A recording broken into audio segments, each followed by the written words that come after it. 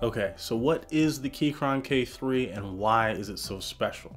A quick trip over to the Keychron website and you'll see exactly what they're going for. This is an ultra low profile slim keyboard coming in at 22mm max height. It has two switch options, one Keychron low profile and one hot swappable optical switch that they've developed in-house. The K3 has wireless support and you can pair it with up to 3 devices. You can also use it wired as with most wireless keyboards. Backlighting is also included. You can get either a static white or an RGB version. If you're looking for a specific switch type, Keychron has you covered there as well. They offer red, blue, brown, white, black, and orange switches. And one of the best parts is these are MX style switches, so theoretically you should be able to use other keycaps with this keyboard. Keychron went with a 75% layout, which I think is the perfect balance between having a number pad and not, because it still gives you a full set of arrow keys as well as a top function row and F keys. Right now you're probably thinking that is a ton of features crammed into a compact keyboard. This thing is probably super expensive. Well, actually, it's only $75 brand new, which if everything comes together is a fantastic value. Let's see if it does. So in the really well-packaged box, you get pretty much everything you would need to get started. A manual, a nice helpful card that shows you the basic functions of the keyboard, and then on the back side it has all the advanced functions, how to control lighting, etc. You also get a braided USB-C cable, which is really nice.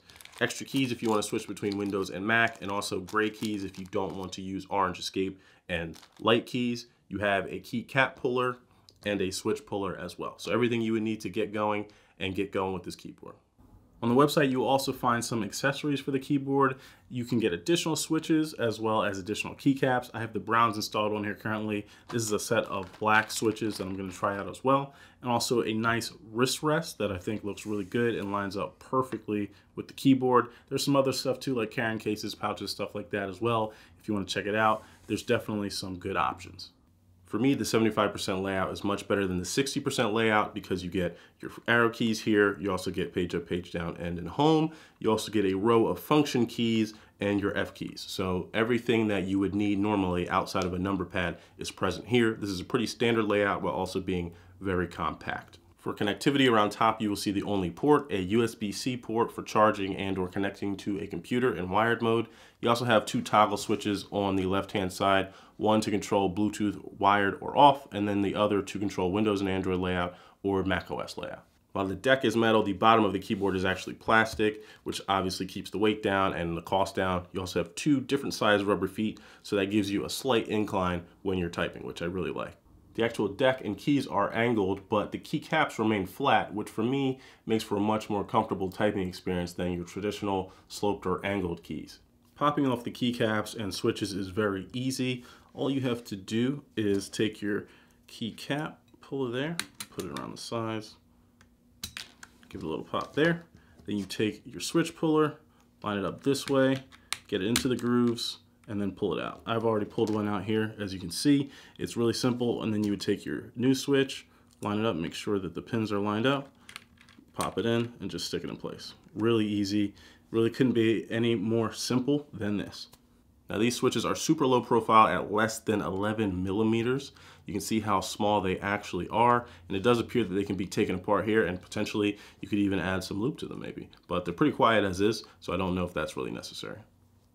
Adjusting the lighting and the settings on the keyboard is very easy. Most of these settings can be controlled through a combination of the FN key and one of the buttons on the keyboard. For example, to control which device you're connected to, you hit the FN key, plus 1, 2, or 3. There are little icons there. Also, you can adjust most of your media settings with the controls up top here, including the lighting. You can either power the lighting on here, or you can use these 2 buttons here. There are 4 lighting settings. You can dim it and set it to whatever you want. You can also control what effect you have with this button here. There are 16 different effects. You can cycle through all of them, all the typical stuff you'd expect, breathing, all that fun stuff is there. It's not programmable, but you can cycle through them there. You can also adjust the color of the backlight by hitting the FN and arrow key, and you can cycle through all the colors. There's pretty much every color that you'd expect there. And the good thing about white, when it gets to that basic white setting, is it actually looks white. As you can see, it doesn't look like it has a blue cast to it. It's a very nice color, and I typically leave it like this so you can get the full effect of having a traditional white backlight with the option to go with RGB if you want it. They did a really good job with the functions. There's also a guide on the website where you can see all the advanced functions, and that little card that comes in the box has them on it as well. One of the most surprising things about this keyboard for me was the actual feel of the keys. A lot of times, low profile mechanical keyboards, they bottom out quickly. They don't really feel comfortable to type on.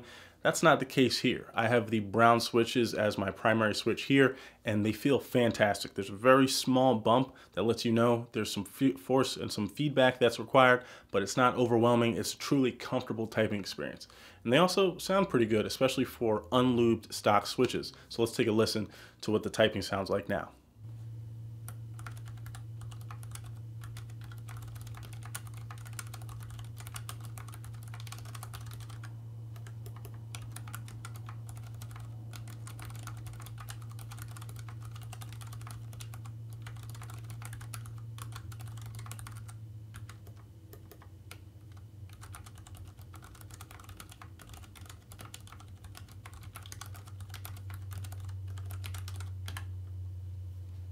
After checking out the typing performance, I hopped into some games, and the performance there was really good as well. It's not the fastest keyboard you're ever gonna see, and if you are a competitive gamer, I would definitely stick to wired mode. But even wirelessly, if you're playing casual games, I had no issue at all. It was very responsive. I wasn't seeing any ghosting or anything weird like that. Everything worked as it should.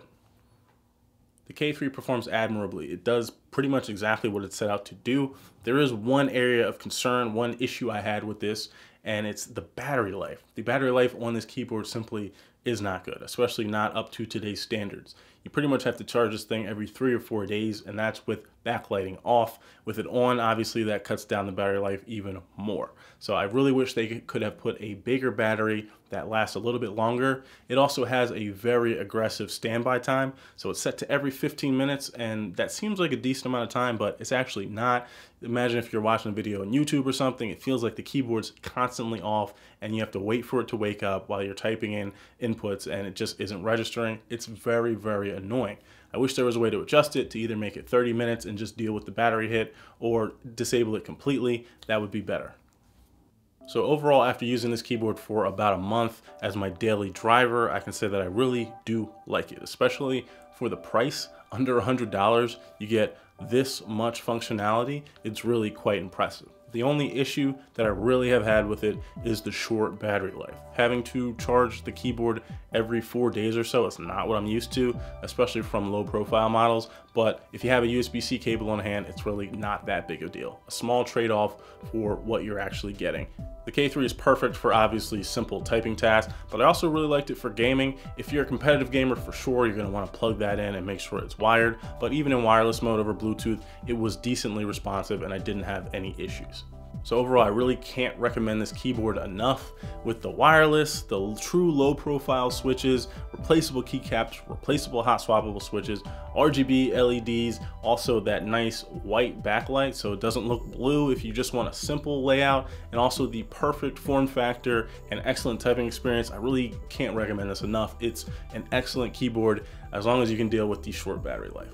The only issue with this might be actually picking one up. It's currently out of stock. I got mine on Kickstarter and I'm not really sure when they're gonna come back in stock, but you can head over to the Keychron website and set up for email alerts. So whenever it does come back in stock, you can pick one up. So as always, thanks for watching, guys. Please like, comment, and subscribe if you liked the video. I'm Jay. I'll see you next time.